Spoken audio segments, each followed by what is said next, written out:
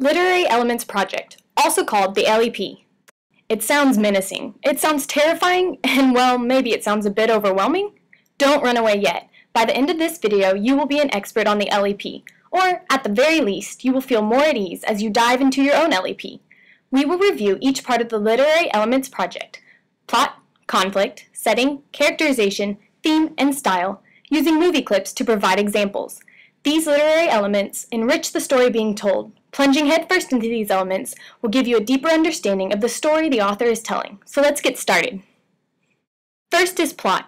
Plot is the sequence of events that occur within a story and the relationship between these events. Simply put, plot is how the story unfolds. Generally, the plot can be divided into 5 main parts: the setup or exposition, rising action, climax, falling action, and resolution.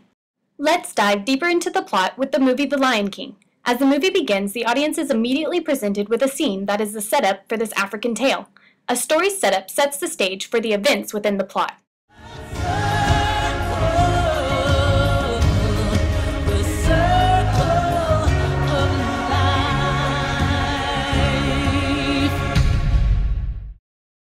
The story is set in motion as Rafiki raises Simba high and presents him to the animals of the Pride Lands.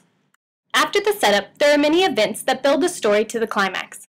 These are the events of the rising action, and their relationship and sequence is key to the entire plot. Long live the king.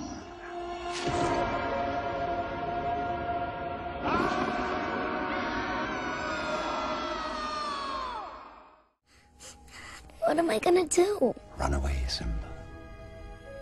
Run. Run away and never return. Look harder.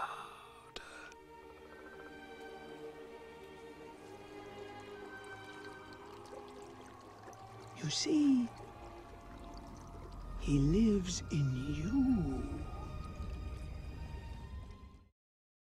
The death of Mufasa from the wildebeest stampede, Scar convincing Simba to run away forever, and Rafiki showing Simba that his father lives within himself are a few crucial moments in the rising action. The pinnacle moment of a story is called the climax. It is when the crisis reaches its greatest point and is the turning point of the story. Murderer! No, Simba, please. Tell them the truth. Truth? But truth is in the eye of the beholder. All right. All right. I did it. So they can hear you. I killed Mufasa.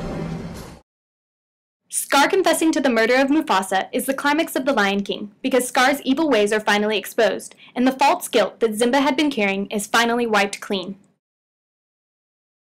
The falling action consists of the moments that occur after the climax, which contribute to the outcome of the story.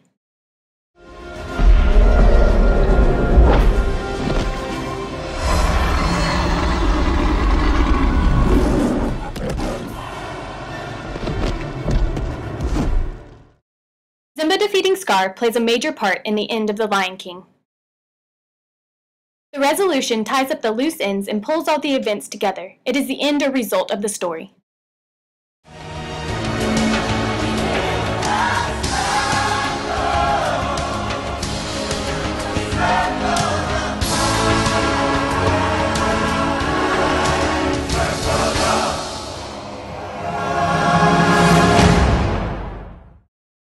Simba takes his place as king of Pride Rock, and a new heir to the throne is born. There are 4 types of conflict: man versus man nature, man versus society, and man versus himself. Let's look at the help for examples of each conflict. First is man versus man. This is when a character has an argument or disagreement with another character.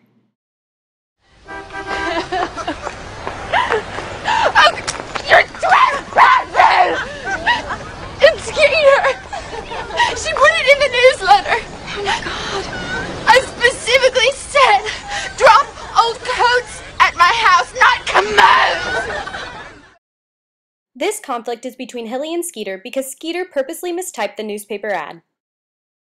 Second is man versus nature. This is when the character has a problem with outside forces they can't control. This could be weather, animals, or land. We got married because I was pregnant. Then I lost it a month later. Johnny wants kids now. What's he gonna do with me? Celia Foote struggles against nature as she is unable to keep a pregnancy. Next is man versus society. This is when a character disagrees with the laws, beliefs, or values of a society. These women raise white children, but they can't even use the toilets in our houses. Zinni, are you in there? You are fired! In this clip, the help are required to use the outdoor bathroom instead of the white family's bathroom. This represents a conflict with society because the entire white community creates this rule for the help. Lastly is man versus self. This is when a character develops an internal struggle between his thoughts and ideas. Mosquito, what if you don't like what I got to say about white people? Abilene fights against herself about doing the interview for Skeeter. Setting, where a story takes place. The images that come to mind when we hear this word usually consist of castles, villages, and cities. However, when setting is used as a literary element, it has 4 different and unique instances: setting as historical or geographical information, setting as the antagonist, setting as mood, and setting as symbolism. I know, it sounds complicated, but let's take the Hunger Games movie and explain each type of setting further. Setting as geographical or historical information tells the reader when and where the story takes place.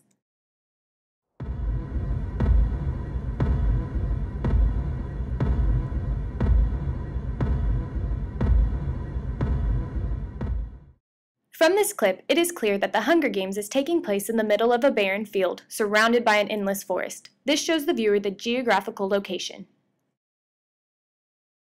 An antagonist represents the opposition or resistance, so the setting as antagonist is when the setting is creating conflict or opposing a character.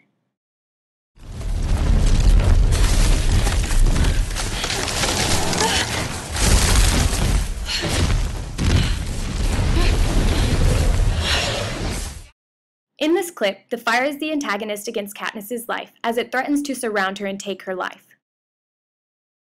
The third type of setting is the setting to establish mood. This type of setting is used to create a specific feeling within the reader.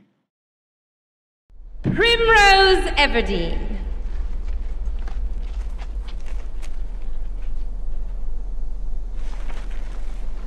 Where are you, dear? Come on up. Well, come on up.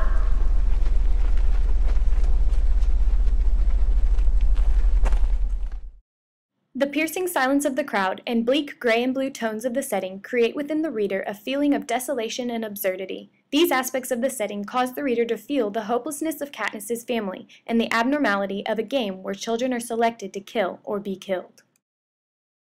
Finally, when setting is used as symbolism, it is used to show something bigger within the story. It represents something beyond its surface meaning. Hope. Hope. It is the only thing stronger than fear. A little hope is effective. A lot of hope is dangerous. A spark is fine, as long as it's contained. So, contain it. The rose garden setting represents something bigger and beyond the actual roses. The roses in which President Snow sits symbolizes the piercing evil that lies beneath his appearance. From the outside, he seems to have the nation's best interest at heart, but when provoked by Katniss, his thorns are exposed. Characterization is based on one character and the traits that develop that character. It is simply how the reader or viewer gets to know that character. It is supported through 4 techniques: thoughts of the character, actions of the character, narration, and dialogue of the character. We're going to go through examples using Woody from Toy Story as our character. Characterization through dialogue is when the character shows a particular trait through what he or she is saying. For example, in Toy Story 1, Woody uses dialogue to show his boldness and leadership in the toy meeting. Okay, first item today. Oh yeah. Has everyone picked a moving buddy? Moving, buddy? You can't be serious. Well, I didn't know we were supposed to have one already. We have to hold hands. Oh, yeah, you guys think this is a big joke. We've only got 1 week left before the move. I don't want any toys left behind. Characterization through thought is when you can tell something about the development or personality of the character through the thoughts he or she has. This can be illustrated when Woody thinks aloud and is confident he is Andy's favorite toy.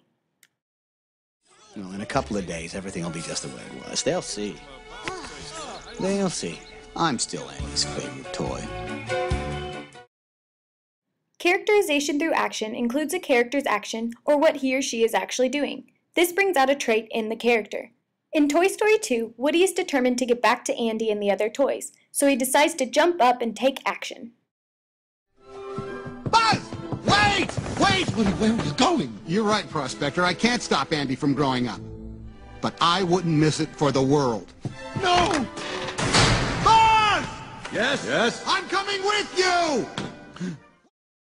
Lastly, characterization through narration is based on the narrator describing a character. Let's look at another example. Andy narrates that Woody is always there for him and is a loyal friend. But the thing that makes Woody special is he'll never give up on you. Ever. He'll be there for you, no matter what. Theme is best described as a universal truth. It is the underlining message found in the story that can be applied to life in general. Let's look at Remember the Titans for some examples of theme. In the following clips, the idea that brotherhood is not based on color shows the truth the boys found in the story. Only Ken's allowed in here. Alice, are you blind? Don't you see the family resemblance? That's my brother. Congratulations, Coach. All right, thank you, Coach. You did a good job. Thank you. I know football. What you did with those boys. You were the right man for the job, Coach. You're Hall of Fame in my book. Another example of theme shows the team coming together in unity to become stronger. The following clips illustrate how the team found this truth. If we don't come together right now on this hollow ground, we too will be destroyed. Just like they were. You really stuck him, Campbell. Yeah, I love me a little contact, Petey. Left side! Strong side! Left side! Strong side! Left side! Strong side! Left side! Left side!